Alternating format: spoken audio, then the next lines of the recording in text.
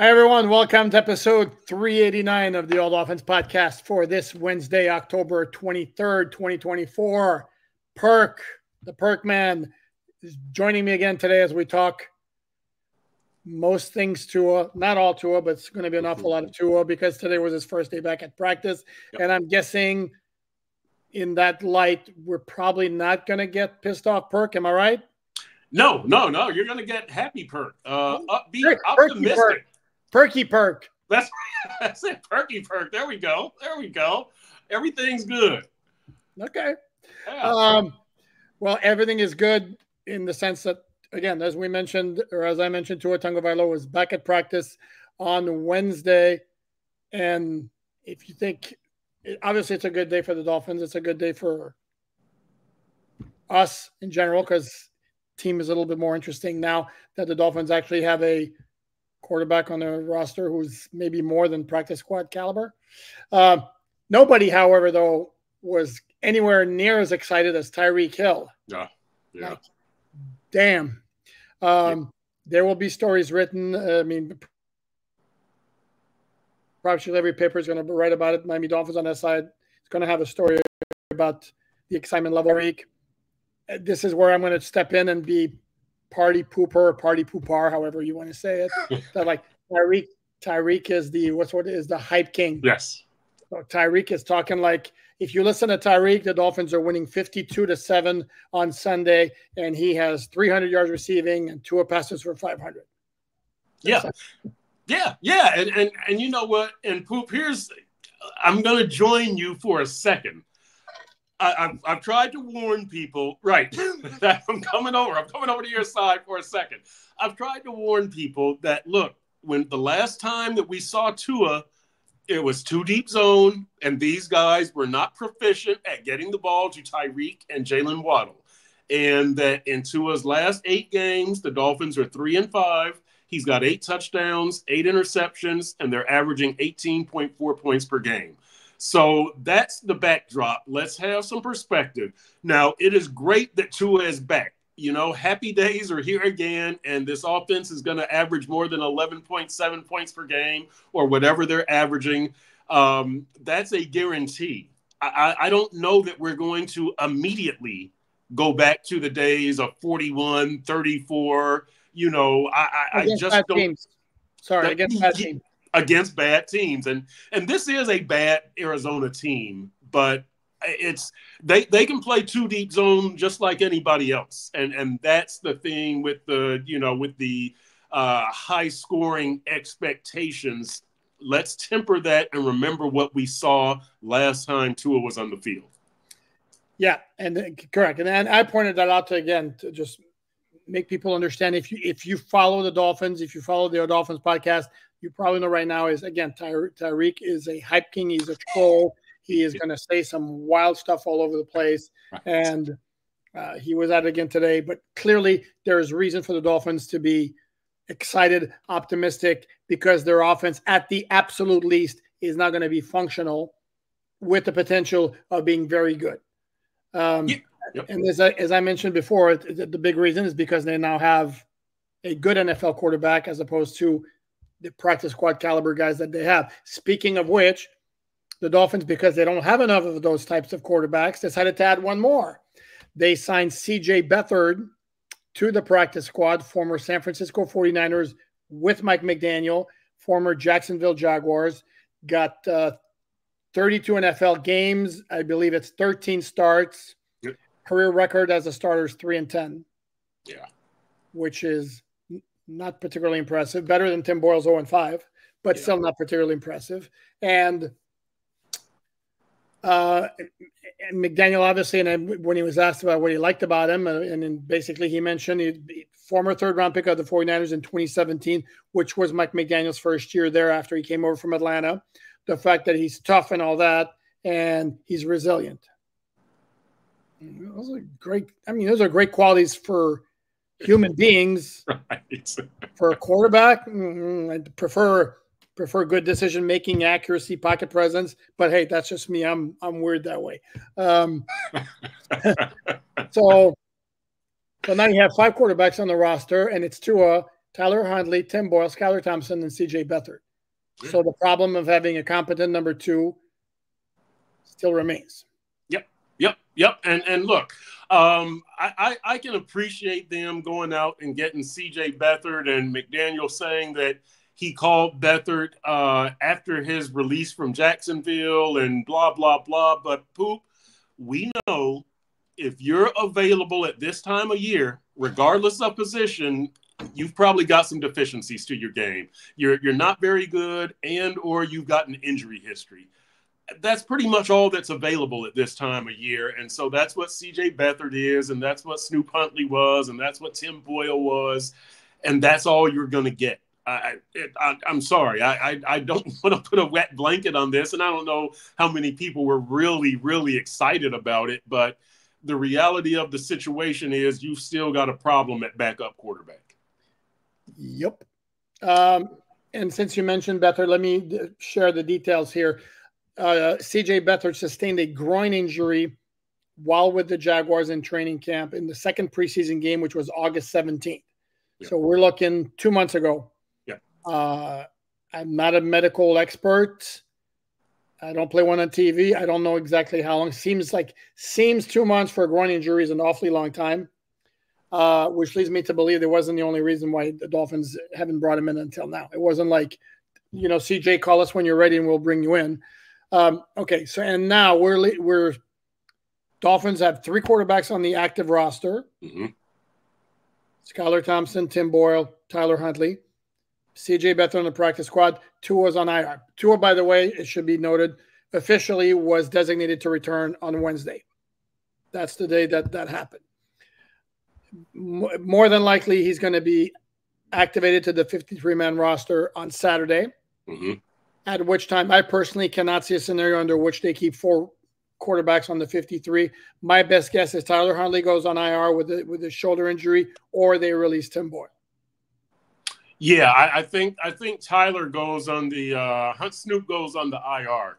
Mike McDaniel said today that Snoop would not be available this week, and at that point we're in week 7. You've got 4 other quarterbacks. I don't think I think he goes on IR. That's my guess, and that probably Tim Boyle. Here's what I think, Poop, is that your best bet as the backup is the guy who's been there the longest, the guy who's been there for months as opposed to weeks. That would be Skylar Thompson. We don't know if Skylar is healthy enough. I approached him today, and he said that I'll talk to you guys tomorrow. I actually wanted to talk to him about something different, but I don't know what his status is. But I do think, and I know this is not popular because of the last version of Skylar that we saw. I think you're best served with Skylar as your number 2, and then Tim Boyle as your emergency number 3 quarterback. But we'll see what happens there. Oh, I completely agree. And I wrote about the backup quarterback situation today on Miami Dolphins on SI.com. And one of the points I made, by the way, check it out. Check out all the written work on the site. There's always a lot of content. Check out Perk's stuff on sunsentinel.com as well. Why would Mike McDaniel not say Skylar had the rib injury? If Skylar's healthy, he's our backup guy. He's the one who won the backup quarterback competition in training camp. Why should that not be said? As opposed to what Mike McDaniel, I'm sorry, Perk, as opposed to what Mike McDaniel said, which was, let me see how practice goes this week. Mike likes to keep this competition thing, this competitive edge thing, and I guess that's what that is. I don't see you getting a competitive edge with this, announcing who the backup quarterback is going to be. I don't see how Arizona could use that to their advantage, but maybe they can. Who knows? I don't understand why Mike would not announce publicly who the backup quarterback is, and I would think he's got to have a pretty good idea at this time. It's Wednesday. He's got to have a pretty good idea of who the backup quarterback is. I would just announce it. I don't know why he won't, but that's kind of how Mike McDaniel operates. But I would just make the announcement and life goes on. Yeah, but here's the thing: if it is competitive advantage, the only different guy among the backups right now in terms of style is Snoop Hundley, and he's already said he's probably not playing.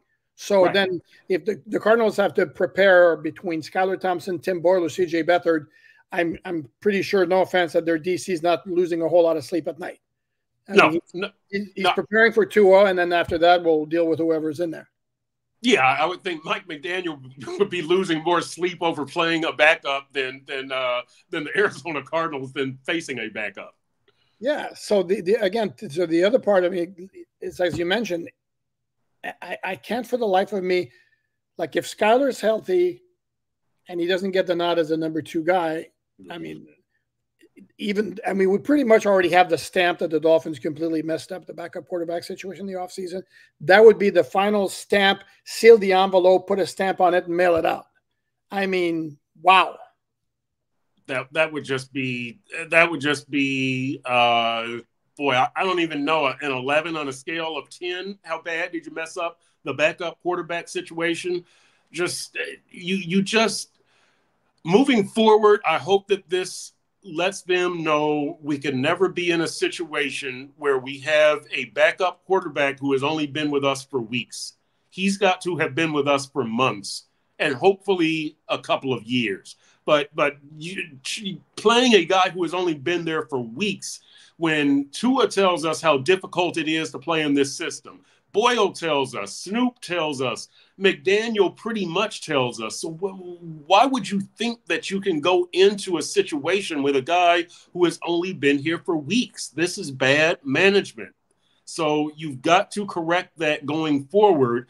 And I think the most immediate way is by using Skylar as your backup. That's the most immediate way to address this situation. And then you address it again in the offseason.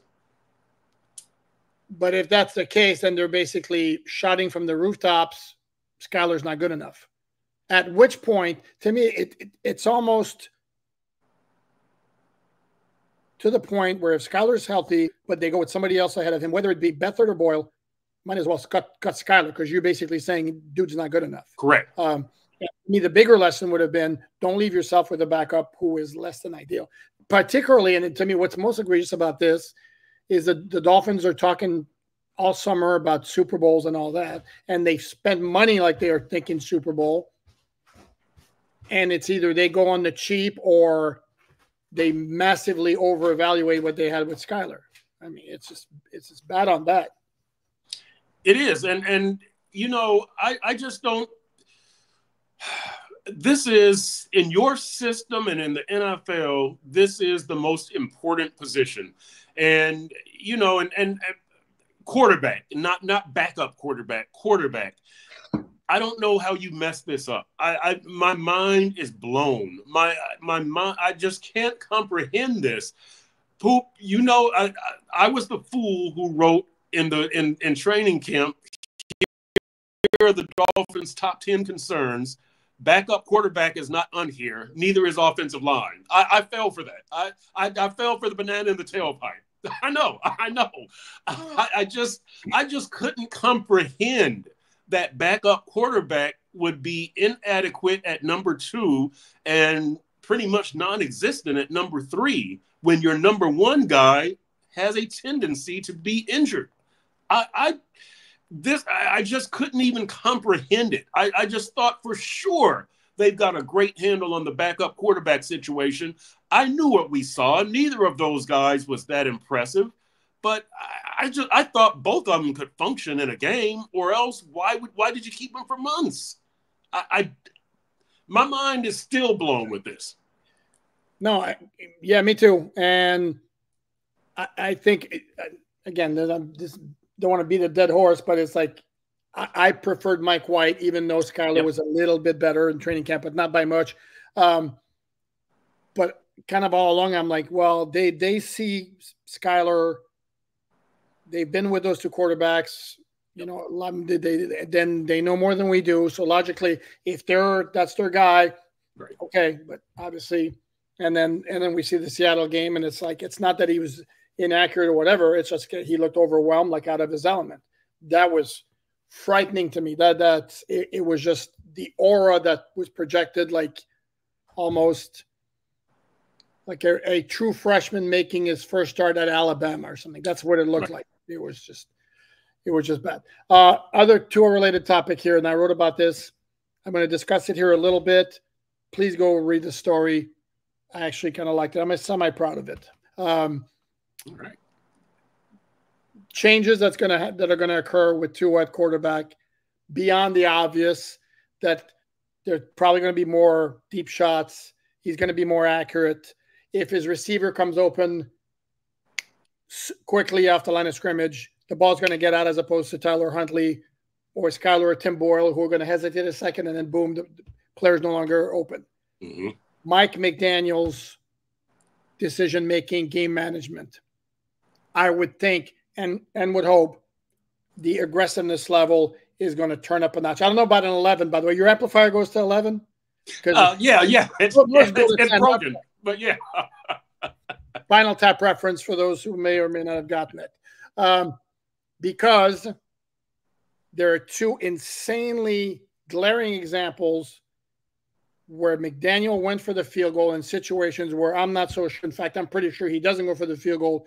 Is Tua's as quarterback. And this is screaming of a lack of confidence in the quarterback here in the lineup, which is also a little bit of an indictment on them. And this is the opening drive at Seattle. Mm-hmm. 4th and 1 from the 39. They attempted a 57-yard field goal instead of going for it. Are we serious? And then the situation against the Colts on Sunday, where that a 4th and 1 from the 30. No, from what yard line was it again? From the 36. Yeah. Down 3. 5 minutes left, and you're kicking a 54-yard field goal to tie the game. I cannot, for the life of me, believe that McDaniel doesn't go for the first down with Tua as his quarterback. And this is going to be another big difference. And I think that's a lot healthier than going for field goal attempts there. I think Mike McDaniel's confidence level is going to increase. The whole team's confidence level is going to increase, but Mike McDaniel's confidence level as a play caller will increase. And I think we will see a big difference, as you say, right there. I'll say this, Poop, about the run game. I liked seeing the run game, but I will say this again. The run game needs to be for balance for the Dolphins, not sustenance. You're not going to win games by running the ball. You're not built that way. And I will tell you that in the second half against Indy, they had 15 rushes. 5 of them had bad outcomes. You had 2 lost fumbles. You failed to convert a 3rd and 1 with Alec Ingold, which led to that 54-yard field goal attempt. And then on 2 later possessions, on first down, Achane and Mostert both have -2. So now it's 2nd and 12 with Tim Boyle as your quarterback. You're behind the chains. So, again, you need to run the ball for balance. But, 40 runs is just too much. You've produced 2 touchdowns in the last 2 weeks. You've rushed for, 381 yards? And you've produced 2 touchdowns, 2 lost fumbles, a failed 3rd and 1. So I think that we see the run game for balance, but not for sustenance now that Tua is back, and you're smarter about taking those shots. You're taking more shots. But I think that also with Tua coming back, and I hope this is true, Poop, that we would continue to see Jonnu Smith as a part of the offense, a viable part of the offense, but maybe an OBJ. Maybe Odell Beckham Jr. also gets involved. And I don't think that this was Snoop's fault previously. Odell has had a couple of decent balls thrown his way. But I hopefully with the 2 deep safety look, taking care of Tyreek and Jalen Waddle, that Tua and Mike McDaniel will go, all right, take some Jonnu, take some OBJ, take some more. Take a run. Now we soften you up and we keep you guessing. And I hope that that's how McDaniel gains more confidence. And that's one of the differences we see with Tua out here. But how big of a package do you want Jonnu to have? Inside joke. Yeah, inside joke. Inside Omar joke. Kelly jokes. Yeah. Omar catching strays over here. Before we continue our discussion, let me run down the official injury report for this Wednesday. I'm going to put on the old man glasses because I don't have my contact lenses on right now. There you go. So 5 players didn't practice on Wednesday for the Dolphins. 2 of those are the obligatory, customary, usual vet rest days for Teron Armstead and Calais Campbell. Storm Duck, we saw leave the game against the Colts with an ankle injury, did not practice. Same for Tyler Huntley. We already talked about him, shoulder injury. And then Kader Coe, who has a neck injury. He was not listed among the press box injuries reported to the press box on Sunday, so don't know exactly what or when this happened. 5 players were limited. 2 was limited. This is first practice back after being cleared to practice to get to this step of the return to play protocol. Best guess tomorrow, barring any complications, and there's no reason to think there will be any. Tomorrow he'll be full and he'll be good to go. But today he was limited. Again, nothing unusual about this for a guy coming back from a concussion. The 4 other players, Lee Meichenberg, shoulders. Javon Holland with the hand injury. He didn't play against the Colts, of course. Emmanuel Ogbah also didn't play against the Colts. Got a bicep injury. And then Jalen Waddle had a quad injury. Got some treatment during the game on Sunday, or got looked at during the game on Sunday. So this is not anything that popped out of the blue. The Cardinals were doing only a walkthrough today on Wednesday after their Monday night game. So their injury report, whenever it comes out, is going to be based on an estimation. The one note with them, they did lose starting outside linebacker Dennis Gardeck, was one of their best defensive players, to a knee injury. He's going to wind up going on IR. So I'll say this. I would say almost everybody on that injury report for the Dolphins in the locker room. I saw Teron, I saw Calais, saw Kader, talked to Liam, talked to Javon Holland, saw Emmanuel Ogbah. Saw Tua. Actually, I will say this. Tua was in the locker room in great spirits. When we first walked in, he was sitting and talking to Teron Armstead and Devon Achane. They when we walk in the locker room, those lockers are on our left, and Tua was sitting there laughing, big smile on his face. I dapped him up. "What's up, Tua? What's up, brother?" The same greeting that he always gives. So he was in great spirits, if it matters for those who care. My observation is Tua is just fine. He was not salty. He was not testy. He was not agitated. He was not any of that stuff. He was normal Tua. He wasn't on the podium answering questions from us, so he was in a great mood. And it's back to the old Tua. Yeah, no, he's jacked to play, understandably. Yep. And again, he's gotten out of the way, having to talk about the concussions, which he didn't want to do, but right. Unfortunately, that kind of comes with the territory. So now everything's good. Part 2 of my point with Tua, as far as changes we're going to see, or we should see. Again, I'm going to refer you, please, MiamiDolphinsOnSI.com. Part of the same story. The Dolphins, if you remember last year, they had very poor success in short yardage situations, specifically 3rd and 1 and 4th and 1. Mm-hmm. And their numbers were so insanely skewed toward throwing the ball in those situations. This year, would you believe me if I told you that not once on a 3rd and 1 or 4th and 1 have the Dolphins passed the ball? That's incredible. I like hearing that. Talk about, the problem is they started off great. They converted their first 4, and they have, how politely can I say this? They have sucked since then. And maybe part of it is with Boyle or Huntley at quarterback, maybe the threat of play action pass isn't there anymore, doesn't concern opposing defensive coordinators the way that Tua being back there does, which tightens up the run. And then maybe now, in addition to just having that threat there, once in a while, there'll be a pass call. Boop, I think I'm almost certain maybe against Seattle, one game they converted a 3rd and 1 or something like that against a 9-man front.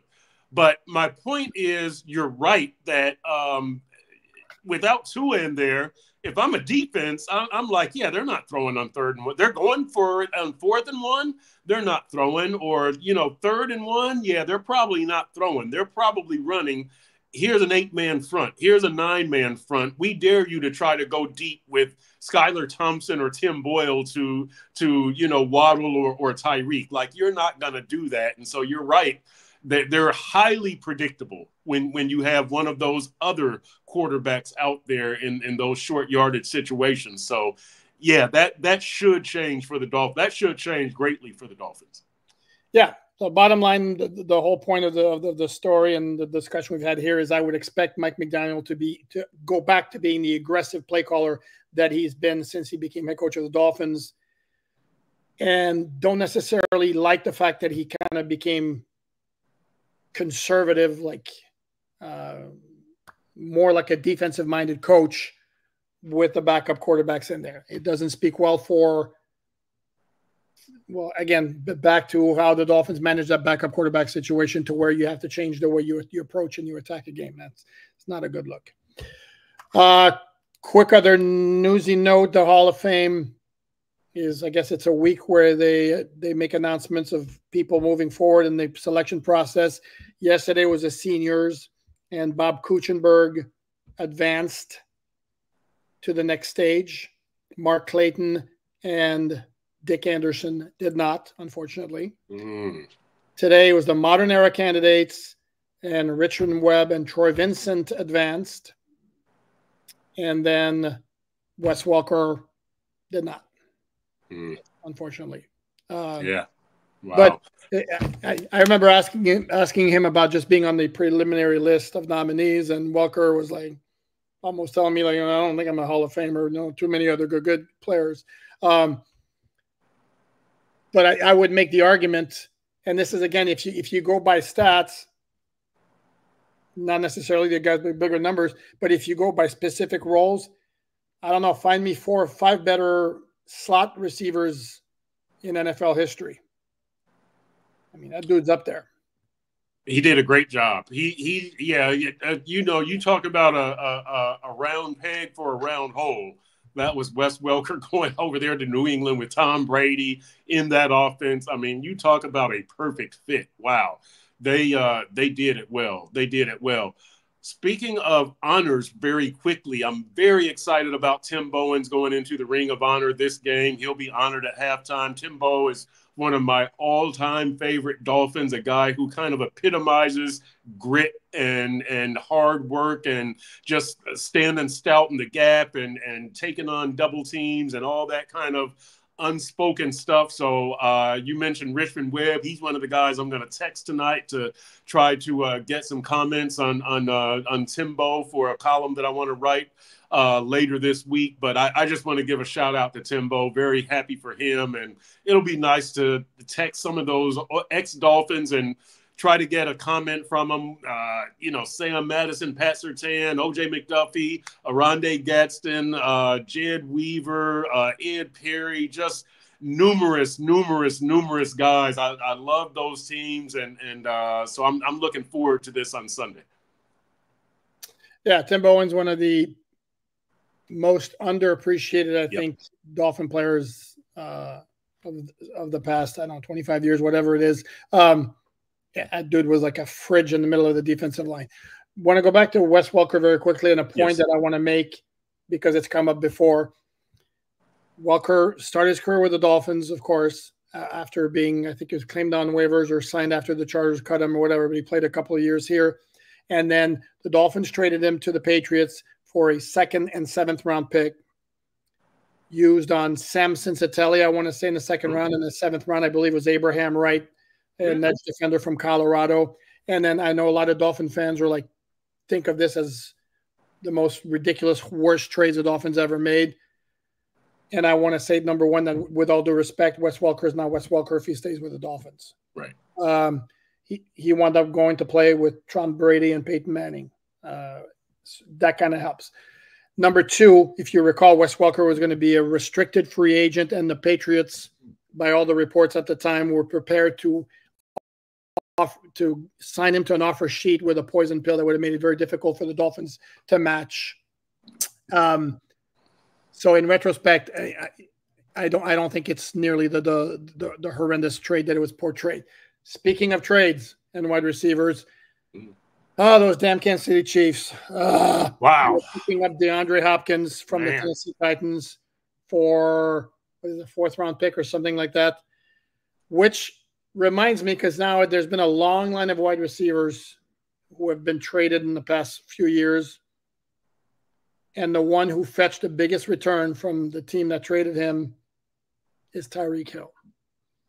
A 1, a 2, 2 4s, and a 6. Yep. Plus a new contract. Right. Yep. Did the Dolphins pay too much in that trade? Considering, again, the other price tags, and I have it here if you'd like me to list them. I think it depends on – I've said that they need to get to an AFC championship to make this era a success. If you get to a championship, Tyreek is going to be a large part of it. So in that case, it would be worth it. Boy, Poop, anything less, that's a 5-for-1 deal. Anything with a new contract, anything less, I would say no, it wasn't worth it. Yeah, and that's a high bar. Yeah, no, because you look at a couple other ones. Davante Adams, when he went from Green Bay to the Raiders, fetched a 1 and a 2. Yep. And that's the only one. AJ Brown, bless you. AJ Brown fetched a 1 and a 3. Yep. And what a massive difference and impact he made for the Eagles. And then Stephon Diggs, when he went from Minnesota to Buffalo, it was Stephon Diggs on a 7th for a 1st, a 5th, a 6th, and a 4th the following year. And the big problem, again, with all of these is, except for Davante Adams, who the Raiders never won a playoff game with, Bills won playoff games with Stephon Diggs. Eagles won playoff games with A.J. Brown. Dolphins are still waiting. So, and the flip side to that is Tyreek Hill was team MVP his first 2 seasons with the Dolphins. Where do they even make the playoffs if they don't have Tyreek Hill those past 2 years? We'll never know. Perk, you know. I don't think I don't think there's any way that they do. You know me, I think that Tyreek is the man here on this team, that Tua is necessary as the guy who gets Tyreek the ball, but Tyreek is the guy who makes this offense go. He's the guy who puts the fear in fearsome offense. And so without Tyreek, you're not doing any of this stuff. Look, you needed Tyreek to get 1,700 yards each of the last 2 years just so you could go on the road in the playoffs and lose. Without Tyreek getting 1,700, if Tyreek gets 1,300, if he gets 1,200, I'm not sure you even make the playoffs. That's what he means to this team. And speaking of trades, I'm gonna close out with Tyreek in a second. Speaking of trades, for those not aware, Jerome Baker stay with the Seattle Seahawks, a very short one, because they're sending him to Tennessee in a linebacker for linebacker swap. Ernest Jones IV, and then the Seahawks are throwing in a 4th-round pick, which basically tell you they're acknowledging that Jones is a better player than Baker. So that David Long, Jerome Baker, Jordan Brooks little circle right between Seattle, the Dolphins, and Tennessee. There you go. That's like musical chairs, isn't it? By the way, did you know the Dolphins? Last week we had a David Long Jr. versus David Long Jr. game. This week we have an Aaron Brewer versus Aaron Brewer game. Oh, I didn't know the Brewer. I knew Long. Oh, look at you, Poop. Look at you. I knew the Long versus Long. Nice. Aaron Brewer is a long snapper for the Cardinals. And I'm going to wrap it up with this because we were talking about Tyreek Hill. We began with Tyreek Hill and his level of excitement for Tua's return, and then we ended it with his trade and the value and all that. But okay. You've talked about how excited you are, and now I don't remember the exact quote about like strike up the band for like fantasy purposes. Yep. Time to do it. The talk is all great and all that. Time to do it because Tyreek's been pretty dormant since Tua was out. Well, Tua's back. Tyreek needs to be back. I agree. And Poop, along those lines, I hope Tyreek doesn't try to do too much.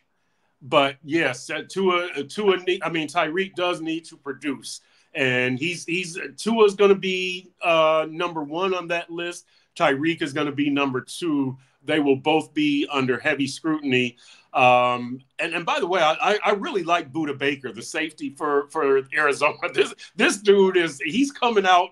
He's a 100 tackle guy. He's a hard hitter. And Tyreek better keep his head on a swivel. I know that he knows Budda Baker. Everybody in the league knows him, but Tyreek and Waddle, keep an eye out for that dude because he will lay the wood on you.